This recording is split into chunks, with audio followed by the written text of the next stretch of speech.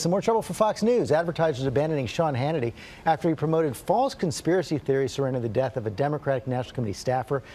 Staffer's name is Seth Rich. He was killed in what police called a botched robbery.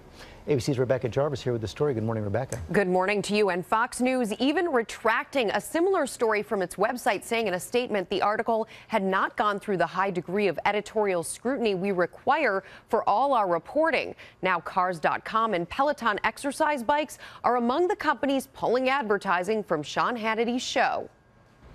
This morning, some advertisers pulling out of Sean Hannity's Fox News Channel show as the host comes under fire for promoting a false conspiracy theory about the death of a former DNC staffer.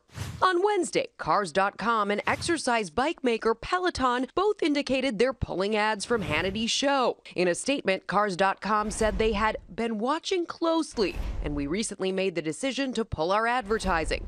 Peloton stating, we directed our media agency to stop advertising on Sean Hannity's show. Despite the controversy, Hannity's ratings have seen a spike, up 50% in total viewers from last year. Questions continue to swirl around the mysterious murder of DNC staffer Seth Rich. Hannity has been pursuing this theory that Seth Rich was actually the person who leaked DNC emails to WikiLeaks and that he was assassinated by the party as a result of that. Investigators say there is no indication that Rich's death in 2016 is connected to his employment at the DNC. This kid got shot in the back. They said it was a robbery. On Tuesday, the Rich family sent a letter to Hannity's show pleading with them to stop spreading the unproven theory. Rich's parents writing in a Washington Post op-ed, those theories are baseless and they're unspeakably cruel.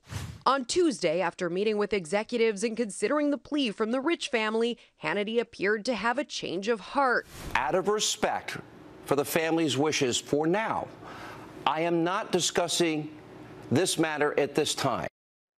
But following that statement on Hannity's program, Hannity tweeting, I'm working harder than ever to get to the truth the family deserves. Stay tuned. Fox News declining to comment, and Sean Hannity sharing overnight that his annual Memorial Day vacation starts now.